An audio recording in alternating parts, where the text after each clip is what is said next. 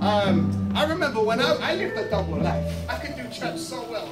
I could sit down and I could behave and I could do church so well. But once I was on the road, I was a different person. I'll be like, how you doing, brother so-and-so? And I'm on road. And I'm on road, innit? Still, fam, like, what you got on you, fam? Like, what you got? And I'll feed the pockets and then rob the people. Many young people, we work in the prisons. You see in the prison that I'm talking about? The prison, did you see the picture of the boys that would turn like this? The elder, the founder of MPK, used to go to John Loughborough School. Cookham Wood, bunch of Christian young people in there, loads. Because church is missing it. Church is missing it. They need to wake up. And you see, I'm passionate about this. It's because our people are dying. Our people are getting lost. Our leaders. The devil is attacking our leaders because you guys are the future. You're the leaders of tomorrow. You are going to be the ones witnessing. You're the ones going to be the pastors. You're going to be the evangelists. You are going to be the ones going out onto the street. It's you. And so the enemy is attacking you. It happens through various different mediums like music, where the musicians get drawn into the world and they start singing. It's happening now even in violence. Young people are violent. How many people in here know somebody that's in a gang or has been involved in crime? Put your hands up. I want you to stand up if you are around people that you know are involved in violence and crime. Stand up. Or that are in gangs or whatever. Just stand up. So there was more hands that went up before. Listen, I'm being real with you. I'm just telling you, I failed my GCSEs. I just want to be upfront because I need to know if there is that happening. 75% of knife incidents are not connected to gangs. So the perception is that it's normally gang members, but it is not normally gang members. There is a high percentage of people that wield with knives and go and take knives out that are not in gangs, but they're simply either in a position whereby they've been bullied so much that they react, or another position where they're vulnerable and they feel as though they need to protect themselves and equip themselves, or they're trying to man up amongst the friends that are in gangs that normally carry the knives and they want to fit in by carrying a knife. How many people have learned a commercial without actually wanting to learn it?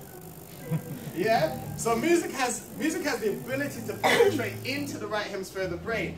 The right hemisphere is stronger than the left hemisphere in terms of visual messages are easier to pick up than other messages. So if you're listening to a certain type of music, if you're watching a particular type of program, you're likely that you might begin to visualize this, you might even fall into this. There's a number of young people that are hooked on certain addictions. The left hemisphere controls logic. So I say, what's 5 times 5?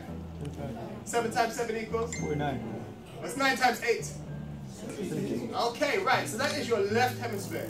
A number of the young people that we work with in prison, when we ask them, did you mean to kill them? Their response is, I didn't mean to kill them. Some of them did mean to kill them, no, but most didn't mean to. Because the right hemisphere uses what you call gross motor functional movement. Long-term use of marijuana causes poor school performance and a higher chance of dropping out impaired thinking and the ability to learn and perform complex tasks. It lowers life satisfaction. So people get drawn into it and are hooked. Periphery of people that were involved in it, so it's easy for me to get pulled in.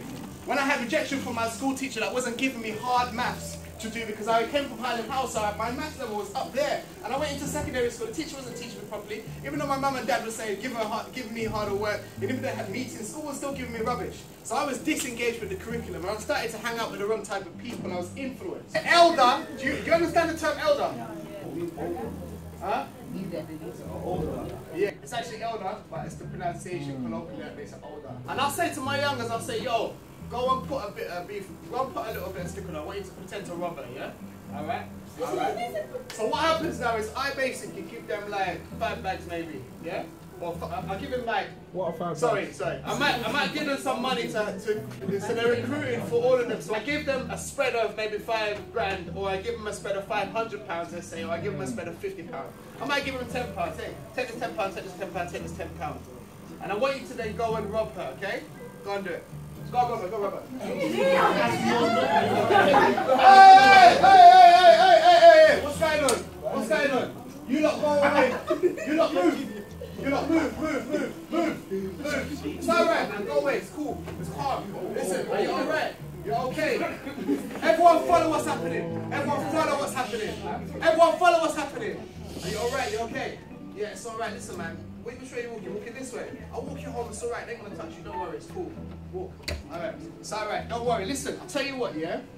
If any of them people come to you again, right, you just tell me, okay? It's alright. My name's Nathan, yeah? Just tell me that.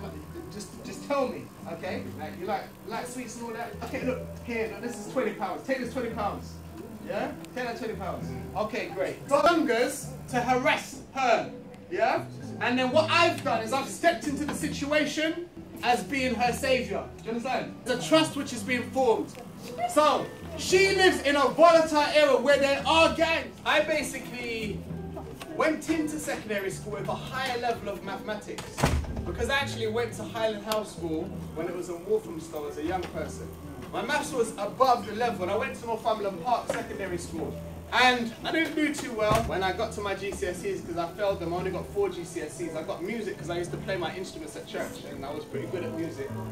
And history because my dad was an English history teacher, so he helped me. And I remember I was going around for different colleges and my dad knew the types of people that I was moving with and I, you know, to put it contextually, there were people that died at age 16 when I was there that I knew personally. String of murders, of 7 different murders associated with that initial killing with people that I knew. When I was about 15 years old, I was exposed to a firearms. You know what that is? A gun, yeah? And then I was trying to get into college and I couldn't get into one college and they rejected me, I went to another. And them times I wasn't talking like this, them times I was proper like, you know, on the road singing it still. Like, you get it? I went to another college, I couldn't get into that college. I went to another college, couldn't get into that one. And I went to another college. And my friend actually had an enrollment letter. He passed it back to me and I showed it to him. And I got into the college. And I queued up in the line for A-level physics, even though I didn't have maths or science. And I had a fake gold cap too. I had rose all marked up. I had the pattern hairstyle, and I'm sitting in the, I'm just not looking like the person that's going to be doing an A-level in physics. And I'm sitting down queuing up for an hour, I get to the front, and the guy says to me, are you sure you're at the right course? And so he said, can I see your GCSE slips? So I passed it over to him, because you know them times you just get the slips, you don't get the certificates, right, when you get into college? And I was like, and I passed over the slips, and he basically said, I'm sorry, you don't have the grades, you're going to have to repeat your GCSEs. So I was like, man, I was like, fun that, man, shut up. Something inside said, go back, queued up for another hour. I got to the front again, I gave him my slips, and a man said to me, you don't have the grades, you're going to have to repeat your GCSEs. So I'm like, man, I need to get into this college, I've got to get into this college, because things were happening outside, you know. My friends were, carrying knives was a normal thing. We were hearing about conflict on the streets in Tottenham.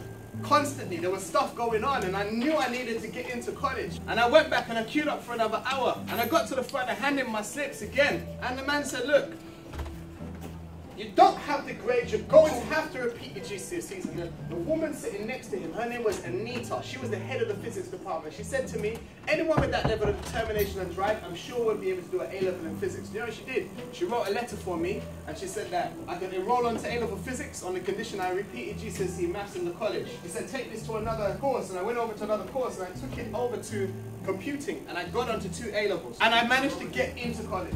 I had to think about my life. And I made a change in my life. I tried to focus forward and I tried to go up. So I ended up doing my physics and I went to university even though I didn't have the maths.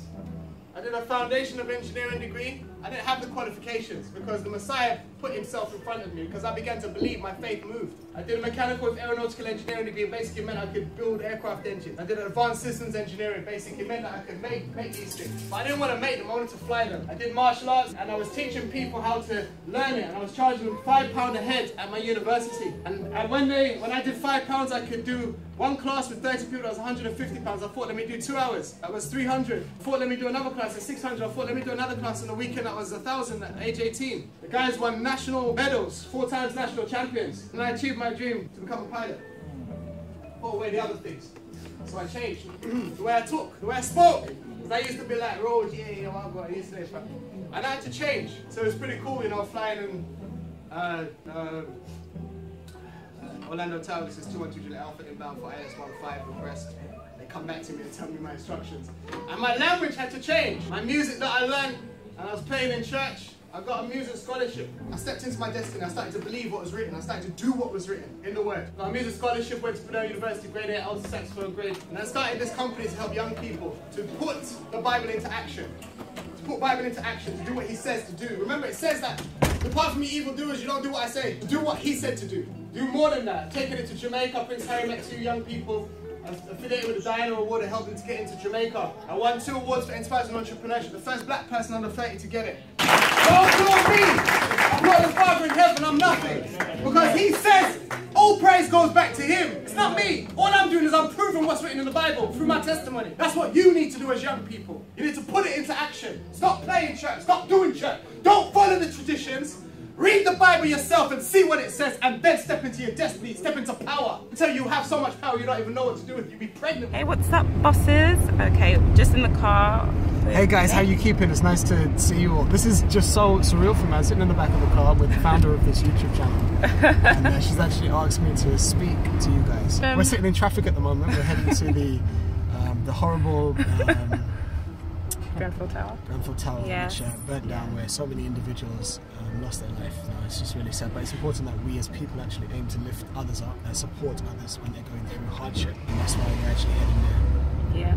So really quickly, how do you think today went with the young people? I think today was great. You know, I always say that you should be real in life. You just be real, be raw. You know, everybody's going through issues themselves. I've been through loads of issues. I'm not frightened to say what I've been through.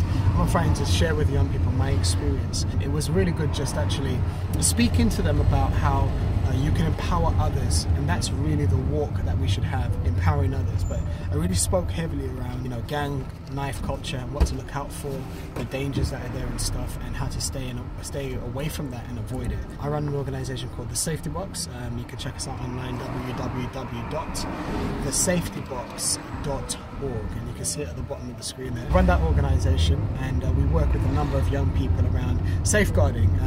We work with schools, primary schools, secondary schools, and prisons, and this is just to help people to rise out of knife crime, to rise out of negatives, and to give them hope in life. So working with prisoners, we have a program called Aspire Higher, that I do in conjunction with Christopher Cyrus, who spent a 10-year prison sentence, and now he's got a business and he owns, you know, various different things, and he's done well. And we're just showing basically how you can make a small change in your life, and that basically will affect you for the rest of your life. Example, you've got a triangle. The top of the triangle is an apex, right? Those people who know maths, you can verify that's called an apex. The top of the triangle is actually an apex. The further away you get from the top of the apex, the further the lines spread. And so when you can make a slight adjustment, just a small adjustment, a tiny degree, over a period of time, that tiny degree may intersect back to the line that you're meant to be on. So that's the line of success, and you have the line of failure. And oftentimes young people are on the wrong line because they've been influenced and pushed onto the incorrect line, which has meant that they're actually going down a line of failure. It was really good. It was picked up quite well from a lot of the young people. You know that it's actually a good thing when there's lots of questions beyond the time, where even the trainers want to leave. So they were highly engaged in questions, and then I always believe in sewing in. So I'm here for a particular period. I don't need to leave straight away. I had the opportunity then to sew into some of the young people after and to actually talk to them, and that's 100% what you should do. Youth are the future. Young people are the leaders. Young people are the eagles. I wear a golden eagle. Can you see it? That's a golden eagle right there. Golden eagle, basically, because eagles are different types of birds. When they encounter problems, situations, they simply shift, adjust, and rise above the problem. And so young people are eagles. And there's a scripture which talks about that you will not run weary, you won't be tired, but you will mount up on wings like eagles and rise. So I spoke about not being a chicken.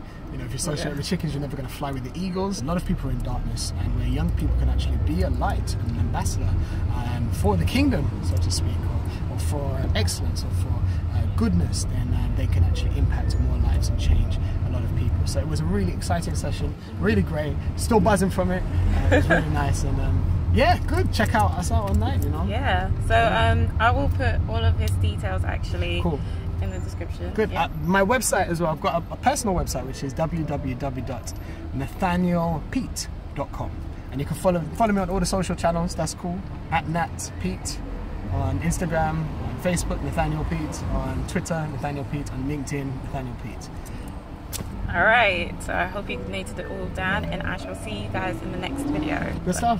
Thank you so much. Thank you. And we're two Nats, by the way. Yes. Nat. Two Nats in the car.